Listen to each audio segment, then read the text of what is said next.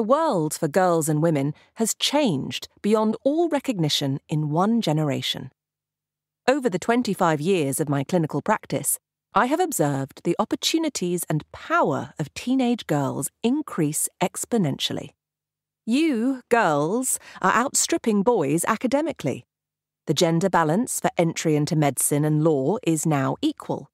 We see teenage girls and young women flexing their power in feminism with #MeToo and in climate change with the school strikes.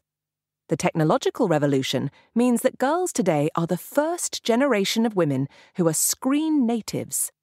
There has never been a time when the internet wasn't a part of your life and you work a screen instinctively.